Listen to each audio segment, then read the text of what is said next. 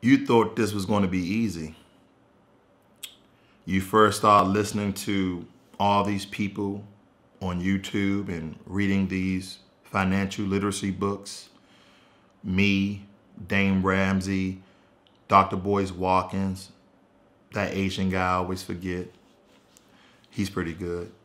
You thought it's going to be easy. It's a struggle. It's a struggle because you see the world around you and you want those same things.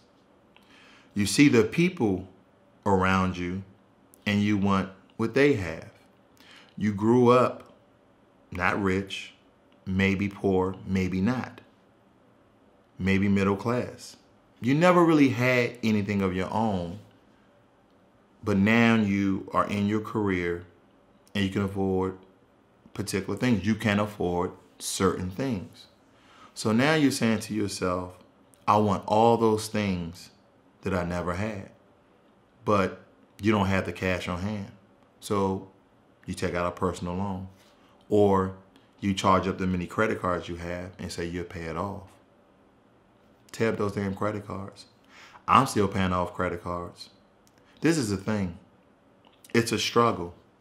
It's a struggle because most of us grew up the same, and it doesn't matter your ethnic, your creed, your race, or religion, because only a certain percentage of the population is rich. So what does that mean? Most of us are middle class, and some of us were lower class, and then those unfortunate ones were extremely poor in poverty.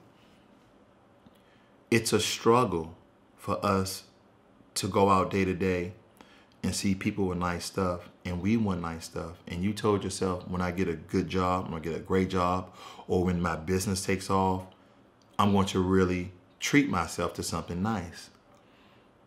It's a struggle because when you told yourself that, and then when you accomplished that job or you started your business, you went out and you accumulated debt. You started another expense that if you just were to grind maybe 2 or 3 years, you would have paid for that item, that car, that jet ski, that four-wheeler outright. But the society around you, the materialistic that we see each and every day, how people are, whether it's clothes, cars, houses, status quo, social reality, all these things that really contaminate our minds. And sometimes it encourages, and encourage always not positive. Every day, Pinky and the Brain try to take over the world. And every day, they failed. They came close, but they failed. So every day, it's a struggle for us to try to eliminate debt in our lives. And we have to really think about all the systematic, subliminal messaging that this materialistic world has really ingrained in our spirit, in our soul, in our brain, and in our minds. I like nice stuff.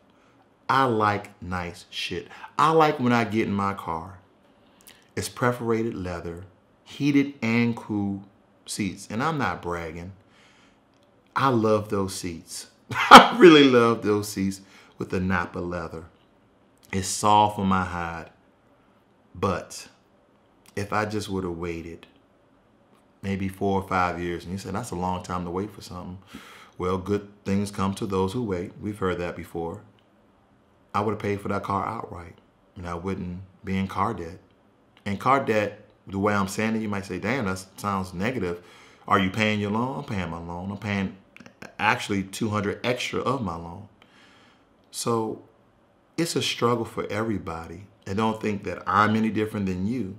Because I told you, we are family and we're in this struggle together. When a family member goes off course, we have to correct each other. I read all the comments and messages in my inbox, and I try to reply to everybody. And I don't think anybody would say that I don't reply, even if it's a word.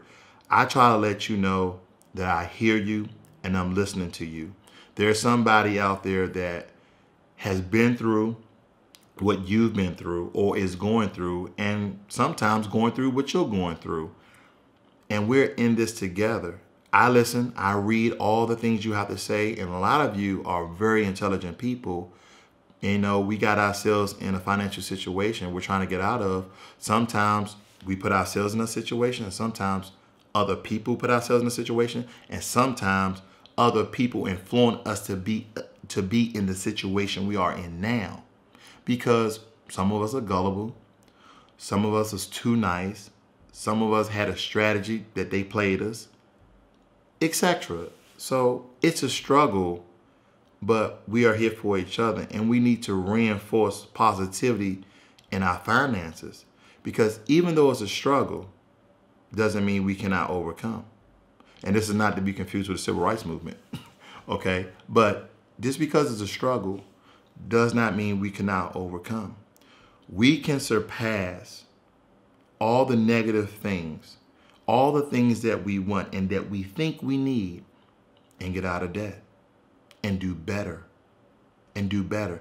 It's nothing like having your whole paycheck. Have any of you guys ever experienced your whole paycheck? Probably not. Because even before you had a job, you already had a bill, maybe a cell phone bill.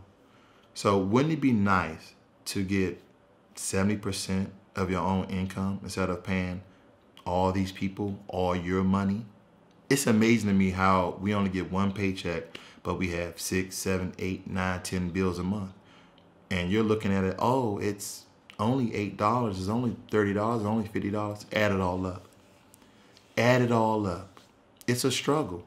It's a struggle because when you start putting things on paper, or you list things in a budget sheet or in Excel, you'll start to see how all that money is accumulating and killing your income. It's soaking up all your finances, all these little bills, Netflix and Hulu and Amazon. And granted, these are the luxuries of life. And some of these things we actually need. Luxuries of life. We actually need, we need that time to decompress. But what's more important right now? Debt. Debt is more important.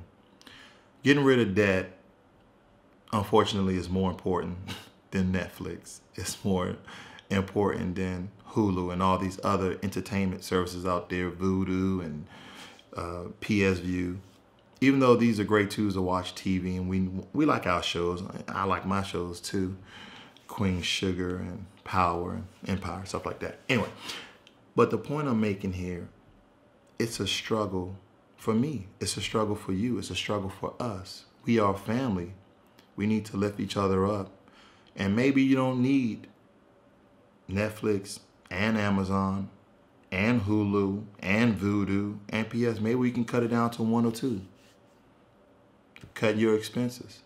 Now, I'm a little different than Dave Ramsey. I know I say his name quite frankly here because he's a very, very intelligent guy. He tells you his story, how he, was in poverty and he was poor and he was broke. He has some really good pointers. You should really check out his channel. He doesn't know me. My disclaimer, I'm not getting paid for this to advertise his channel, but I believe that you should be well-balanced and well-based. But I know you got to live out there. I know your jobs are stressful, even if you have your own business. And those who work at home with your flip-flops on, I envy you, okay? I envy you. Keep it up. But sometimes we need little outlets in life. I'm just saying cut your expenses and get out of debt. I'm going to try. I'm trying. It's a struggle. And I'm in this struggle with you. This is Ross World, where don't think that you're the only one struggling. Don't think that you're the only one trying to get out of debt, because I am too. I'm out.